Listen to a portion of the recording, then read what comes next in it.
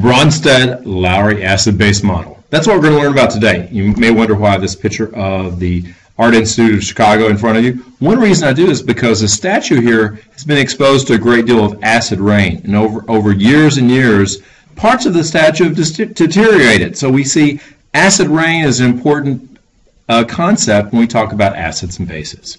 Let's begin our discussion. First of all, what is a Bronsted-Lowry acid and a base? Well, first of all, the main thing is we want to define an acid. It's different from Arrhenius acid. An acid from the Bronsted-Lowry model is a proton donor. Remember, proton is a hydrogen with a positive charge. So that's our proton anytime I say the word. Next, what is a base? Whatever accepts a proton or takes it is a base. So a base is a proton acceptor. So these are, when you write a reaction, you're going to normally see that these two things are going to be the reactants. So these will be reactants. You're identifying acids and bases. Next, what is a conjugate acid? Conjugate acid is a particle that accepted the proton. So the particle that gains the proton is going to be the conjugate acid. And next, what is a conjugate base? The particle that lost the proton is going to be the conjugate base, or what's left behind. These two things you'll see will be products in the reactions we're looking at. So in the reaction we'll look at conjugate acids and conjugate bases will be products. So as we write reactions, we'll just write A for acids, B for base, Ca for conjugate acid, and Cb for conjugate base. Let's do some examples. So first we have this example of water and hydrochloric acid reacting to form hydronium ion and chloride ion. So what is the acid? So if you see here HCl, the H is actually lost. So this H is transferred. It goes from HCl over to water. So for that reason, we'd say HCl is the acid. So that's our acid. We see water accepted the proton. So here water is acting as a base. So water is a base. Remember we said conjugate acids and conjugate bases are on the other side of the reaction. We see the hydronium contains a water particle that accepted the proton. So this would be the conjugate acid. So here we have the conjugate acid. And on next to that we have chloride, and that's the particle that was left behind when the proton left. So that would be the conjugate base. That's it. Now let's do a couple more. Next one, we have ammonia reacting with hydrogen chloride to form ammonium and chloride ion. So what is the acid in this reaction? We see once again there's an H that's left, and the H goes from HCl over to the ammonia. So whatever donates the acid or the proton is our acid. So that HCl is once again our acid. The NH3, the ammonia, is what accepted it, so that would be our base. Remember, acids and bases are reactants. When we go to the other side of the reaction, on the product side, we see the NH4, the ammonium, is the ammonia that with a proton, so that's what's accepted the proton, so we say this is the conjugate acid. And what's left behind when the proton left would be the chloride ion, so that would be the conjugate base. So you should be able to identify and look at reactions and label acid-base, conjugate base. Now something else that's important as we look through these is what we call a conjugate acid-base pair. So what is a conjugate acid-base pair? It's two substances related to each other by the donating accepting of just a single proton. So if you see here, HCl is the acid in this reaction because it donated a proton. Then water is a base in this reaction because it accepted. On the other side, we see that hydronium would be the conjugate acid because that is a particle that accepted the proton, and chloride was left behind, so that's a conjugate base. But there's two pairs for this. So HCl and chloride ion would be a conjugate acid-base pair because the only thing different between those two is a proton being taken away. Similarly, water and hydronium ion are also a conjugate acid-base pair because the only difference between those is also a proton.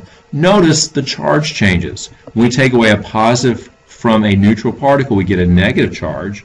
When we add a positive to a neutral particle, we got a positive charge. So you should also see a charge difference when you look at a conjugate acid-base pair.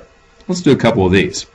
So let's see if you can identify the conjugate acid-base pair here. So we have hydrogen chloride reacting with water to form hydronium and chloride ion. So we'd say this would be the acid, and the base pair that would go with this would be the chloride ion because the only difference between those is losing the proton. And So that would be the base that would go with that acid, or we call this the conjugate base since it's on this side. Now we know this is a conjugate acid, but the base that goes with this conjugate acid would be right here. That would be water. So this would be the base because it accepts a proton from HCl. It's that simple. Let's do a couple more.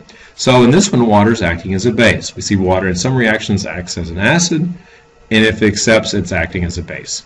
So for this question, we actually want to determine which of the pairs are acid-base pairs. The only difference between those should be a proton. So the first one, we have water and hydronium. So we see if we just add a proton to water, we would get H3O, and it has a positive charge. So this indeed is an acid-base pair. Let's look at the next set. Would this be an acid-base pair? The answer is no. This is not an acid-base pair, because if you add a water to hydroxide, or a proton to hydroxide, you would get H2O. So the acid that goes with hydroxide would be water, and for nitric acid, HNO3, the conjugate base for that should just simply be a nitrate, NO3, with a negative charge. So that should be the conjugate base for that. So this one is not an acid-base pair. I actually provided those, but that's not an acid-base pair. What about C? Would that be an acid-base pair? We see they both contain sulfate. We have sulfuric acid and sulfate ion. This would not be an acid-base pair because it lost 2 protons. The difference between an acid-base pair is you can only lose 1 proton. So this, once again, is not an acid-base pair. And what about the last one? Is this an acid-base pair? This is an acid-base pair because the only difference between acetate and acetic acid is you've added a proton when going from acetate to acetic acid. So that is indeed an acid-base pair. Another question. So identify the acid-base, conjugate base in the following reactions. Let's do that. We've got acetic acid reacting with water. And so here's the reaction of acetic acid and water. So what happens, we see the acid would be what donated the proton. So in this, you see the acetic acid has an H on one side, but it doesn't on the other. So we would call the acetic acid, the C2H3O2, as the acid. Now the base would be whatever accepted that proton, and we see this H went from here over to the water. So that's where it went, and so the water serves as the base.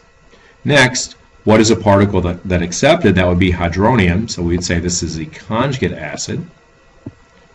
And the particle that was left behind after the proton left acetic acid would be acetate ion, so this would be your conjugate base. The other thing we could do is list the acid-base pairs on here, and that would be rather simple. It would be hydronium ion and water, with hydronium ion being the acid and water being the base that goes with that. And the other acid-base pair would be acetic acid and acetate, with that acetate being what was left behind after you lost your proton. So another question, one more. In this question, identify the same thing, acid-base, conjugate base. But this one, we've got sodium acetate reacting with water. Now what happens when you put sodium acetate in water? It dissolves, and the acetate part of that reacts with water. So here's what the reaction looks like. You have acetate ion plus a water forming acetic acid and hydroxide. So in this one, what will be the acid-base, conjugate base?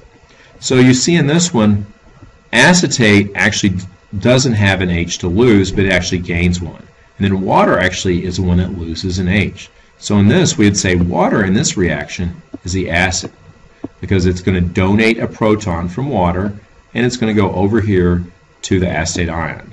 So the acetate ion actually is going to be the base in this reaction. So I'm going to put B there for base. On the other side of the reaction, we have acetic acid. So this would be what we call the conjugate acid, because it's a particle that gained the proton on the product side.